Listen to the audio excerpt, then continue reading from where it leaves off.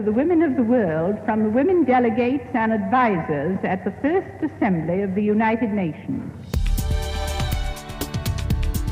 It is important to consider the prevalence of violence within society.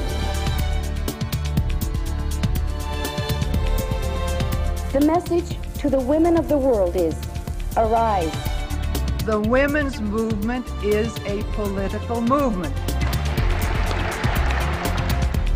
Human rights are women's rights, and women's rights are human rights once and for all.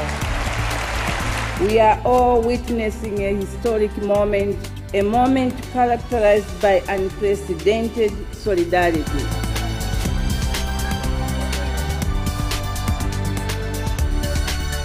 Today, you have adopted a landmark resolution.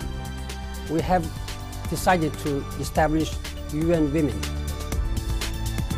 Now it is time that United Nations leads this campaign so that we can make a world better for all, where men and women can work together.